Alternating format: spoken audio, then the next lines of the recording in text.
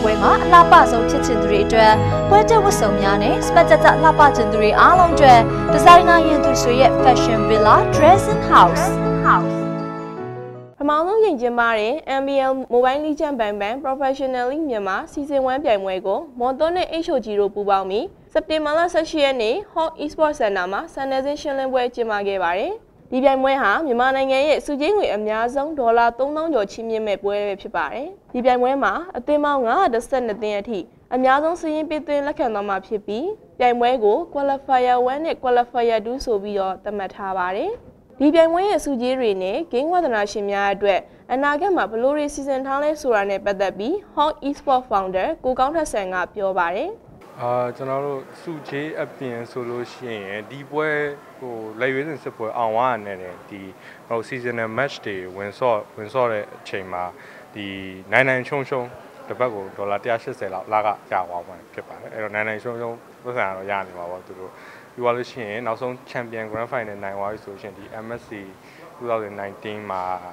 လဲဝင်ခွင့် direct invite ရမယ်လို့ကျွန်တော်သိရထားပါတယ်ဒါကလည်းဒီ MSC ဆိုတာလည်းဒီ South Asia မှာအကြီးဆုံး e-sport tournament တစ်ခုဖြစ်တဲ့အတွက်ဒါကတော့ကြီးမားတဲ့အခွင့်အရေးတစ်ခုလို့ပဲထင်ပါတယ်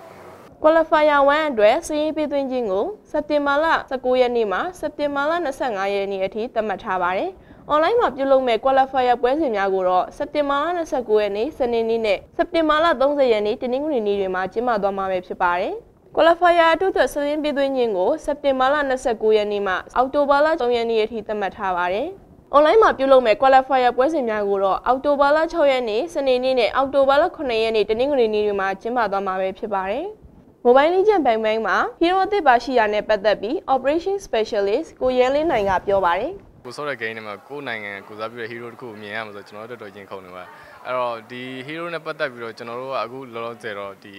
design အနေထားပဲရှိသေးပါတော့ဒီ 3D model တော့မထွက်သေးဘူးတော်တော်များဟိုတချို့တွေကဟိုဘယ်လိုမှအတင်းဟိုလိုမထွက်သေးတဲ့ဥစ္စာကိုအတူပါတယ်လောက်ပြီးတော့ share နေတာရှိတယ်နောက်ပြီး scale ပိုင်းနဲ့အတူပါတယ် share နေကြတာရှိတယ်အဲ့တော့ကျွန်တော်တို့လုံးဝဟိုကျွန်တော်ရှိရထုတ်ပြန်လာတာမဟုတ်ဘူးဒါကတကယ်ဟိုဘယ်လိုမှ attention လို့ရှင်လို့လောက်ကြလို့ကျွန်တော်မြင်တယ်hero ဆိုတော့ကျွန်တော်ပြောလို့ကြံဆက်သားဖြစ်ဖို့များတယ်ဖြစ်ဖို့များဆိုဖြစ်နေပါပြီဒါပေမဲ့ဒီ hero နဲ့ပတ်သက်ပြီးတော့ကြံဆက်သားဆိုနာမည်သုံးမလားဘယ်နာမည်သုံးမလဲဆိုကျွန်တော်မထုတ်ပြန်သေးဘူးမြန်မာနိုင်ငံမှာ Mobile Legend ဆော့တဲ့လူကြီးတွေကလည်းတိတ်နေချီရှိတာကိုလည်းသိရပါတယ်အခုဆိုရင် Mobile Esport လမ်းကြောင်းဟာအရင်ကနဲ့မတူပဲထိုးပေါက်လာနိုင်တာကိုလည်းတွေ့ရတယ်အခုလိုပြိုင်ပွဲတွေလုပ်ပေးခြင်းဟာဆိုရင် game ကိုအရင်ယူသွတ်နေတဲ့လူငယ်တွေအတွက်အခွင့်အလမ်းကောင်းတွေရရှိလာမှာပဲဖြစ်ပါတယ်